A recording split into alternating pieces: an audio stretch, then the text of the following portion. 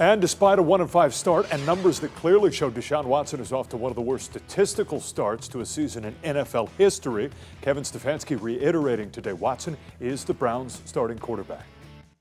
I think Deshaun gives us the best chance to win, continues to give us the best chance to win, and we need to play really good offensive football at his position and really at every position to be successful on Sunday. That has been the line, right? Deshaun Watson's not been very good through the first 5 games of the season, but really nobody has. 6 games. That's it for us for now. Thanks for being with us. John Dawes continues Math at 11.